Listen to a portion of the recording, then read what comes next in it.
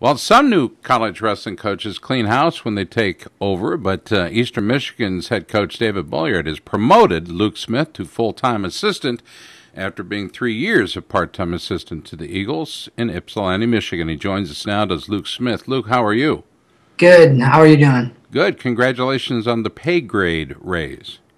Thank you. It's been a while at it. It's good to make a little more money doing what you love to do. What will you do with all the additional cash? I plan on trying to live the same type of life so I can save up and I don't want to go out and now that I have a little bit more money and just go spend it. So it's good to have a little more money saved up in the bank. Not going to be going crazy No, with the not too cash. much. Okay. So the promote from within philosophy, I think, is a solid idea, especially when you come into a program and there's a solid coach on board, that being you. Derek Del Porto, who you worked for before, left the program in great shape after 8 years. Talk a little bit about Del Porto's departure. Was that a surprise to you? It was a surprise that it happened that quick, but we kind of knew that eventually he wanted to go into more. I thought he was going to looking to take more of an administrative role, or that he didn't want to continue coaching forever. So we were ready for it, and we had kind of expected it, but we didn't expect it to all happen so quickly. It's not like you haven't known Del Porto or not Del Porto, but Bolliard for a while. He too has been a member of the staff, so it would make sense really what he did. How long was the discussion? Do you want to be the assistant coach? Do you want to stay? How did that go?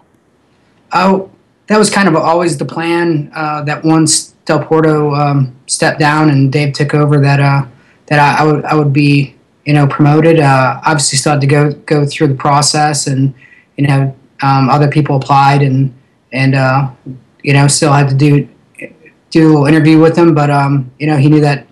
Since I've known him for so long, we were on the same team together. He coached me for a year when I was at Central, and then being here for 3 years and knowing his coaching philosophy and having a similar philosophy, that it would be the right fit. The program continues to take big strides. It's what we call educated strides. It's not like you're doing so and getting there and being surprised. It seems like you've been a big part of that. You've coached 10 NCAA qualifiers as Mid-American Conference Championship runner-ups as well. Talk a little bit about your time with the team and the improvements the team has enjoyed. Yeah, I think when Dave and I were in college, Eastern Michigan was not, they didn't have that good of a program, and we're really changing the perception of Eastern Michigan wrestling. And it's been a very rewarding thing to do. When you see the growth of the program and the program start to do things they've never done before. I think we do a great job of recruiting the right types of kids. We beat 3 top 25 programs this past year, and in our starting lineup, we only had 2 kids that were high school state champions. So I think we do a good job of finding the right types of kids and then developing them. Your coaching experience didn't start at Eastern Michigan. In fact, you had some valuable experience from Old Dominion University and Central Michigan. Talk to us a bit about Old Dominion first, because we're going to spend a little bit of time at Central Michigan because you, as a wrestler there, enjoyed a pretty good degree of success. So talk to us about the experience you got from Old Dominion University.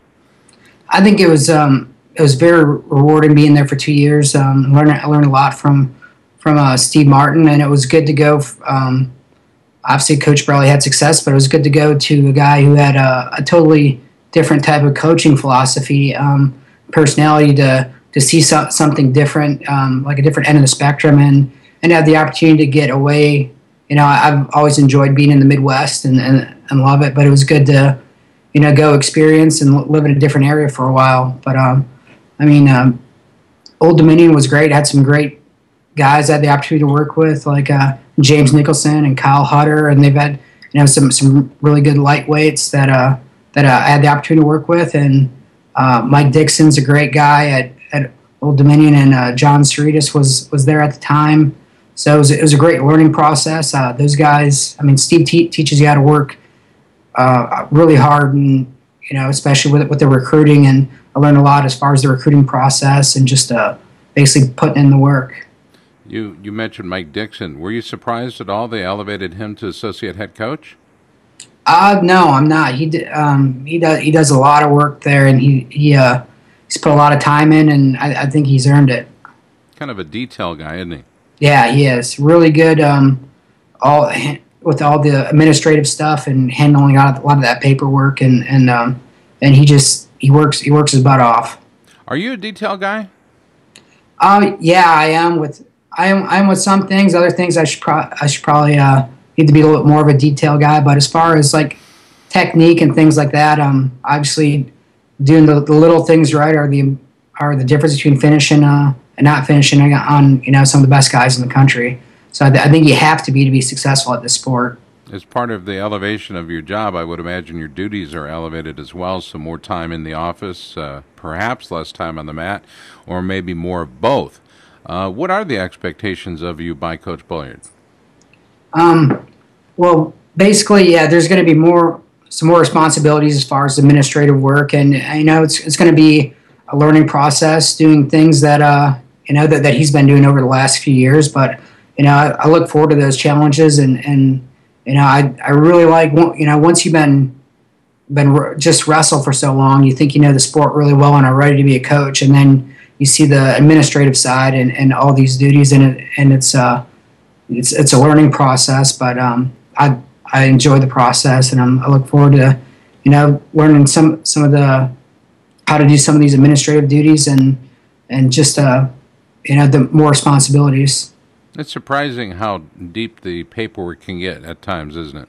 Yeah, it's tough because you obviously you love wrestling, and you want to spend time worrying about the wrestling and stuff, or being in the room and drilling and those things. But there's a lot of office hours put in where it's just paperwork and things like that. You spent so much time in Michigan over the last several years and going to school there and whatnot. Coming out of Chippewa Falls, Wisconsin, is it a little difficult to cross the state line? Yeah, it's it was when I went to Central, it was a 9.5 hour drive back home because you have to go down through Chicago and up, and sometimes it was longer. It all depended on that Chicago traffic. Eastern's a little bit easier because we're right off 94, so it's about I can make it. Now that I have an iPass, I can get through those tolls really quick. I can make it at about 8. But yeah, that's part of the reason why I wanted to come back to the Midwest, because I'm really close to my family. I wanted to be a little closer to home, closer to Wisconsin. But I've been in Michigan so long that it's become a second home for me. 8-hour trip, no speeding tickets. Yeah, none yet. Really? Yeah. Good for you. I had to take a college level course because they identified me as a potential habitual violator. Yeah, I try to find a driver like you, and then get behind them enough where they get pulled over first. So it's worked out pretty well so far. Lightning Luke Smith joins us. You qualified and wrestled for one of the great coaches out there in Tom Borelli. Central Michigan was your home. Talk about Central Michigan, the Mid-American Conference, as a wrestler. I mean, you came out of high school 2 times a champ.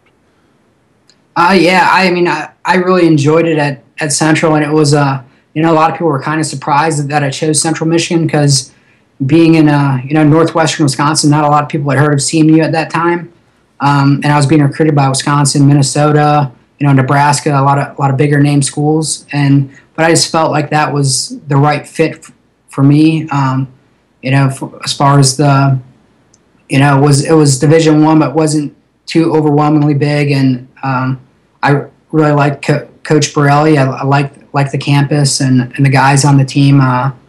That's where I first met Dave, was on my recruiting visit, Coach Bulliard, and I feel like it was a great choice. Looking back at it now. Over the last 4 years, your team has beaten 2 top 25 teams, and as I mentioned earlier, the Eagles continue to improve each and every day, each and every season. What are the expectations this year? Our expectations are, we're not content, just beating top 25 teams. We want to get guys on the podium this year, and eventually we want guys, competing to be national champions. Just because we're not, one of those bigger conference schools, it doesn't change our expectations of our guys. We still expect them to be competing to win national championships and to be All-Americans. And I think if you want to be successful, you have to have that expectation from your guys, and you need them to expect that from themselves. So we've done. It's been a progression. We've done better every year, but we really want someone to step up and get on the podium, and to put our to be the kind of the face of our program, to show that you can come here and be really successful, and you're just as capable of being an All-American national champion here as any of those other schools. From Del Porto to Bolliard to Smith, the program continues to grow, continues to improve. In order to be in the top 25, you have to consistently beat top 25 teams. I think you guys understand that. Potentially, probably one of your goals is to, hit the top 25 on a regular basis and then move from there. Surely looking to dominate the conference as well. We look forward to seeing the success that you guys put on the mats and the improvements that you exhibit. It's going to be a fun season, Luke. Yeah, I'm excited. With how tough this conference has gotten, with the additions of Missouri, Northern Iowa, and Old Dominion, if you're like top 3 in the conference, you're going to be top 25 and have a really good team. Who do you want to thank for obviously the opportunities? I got to believe there's people in your life that have been standing behind you and encouraging you. Who are they? I'd like to thank my family, my parents, who used to make that 9.5-hour drive up to Mount Pleasant just to watch one dual meet and drive all the way back. For that kind of support has been awesome. Coach Borelli and Coach Martin, Coach Del Porto, for all, I've learned a lot from all of them, and we'll take that, with me, and continue as I continue to learn. But it's been a great process of everywhere I've been, I've learned a lot, and continue to learn. Still got all your hair? Yeah, I do. Attaboy. Yeah. Attaboy. One day you'll be a head coach and you'll be missing half of it and going, where the heck did my hair go? Yeah, Coach Borelli blames the loss of the rest of his hair on coaching me. He's being very generous, isn't he? Yeah. Lightning Luke Smith, Eastern Michigan's new assistant, elevated from his previous position by the new head coach, David Bolliard. He's been our guest today. The Eagles much stronger for retention, and surely much stronger for their position as they go into the fall. Luke, always good to talk to you. Thanks for the time today, and again, congrats on the new job. Thanks, Scott. Good to talk to you, too.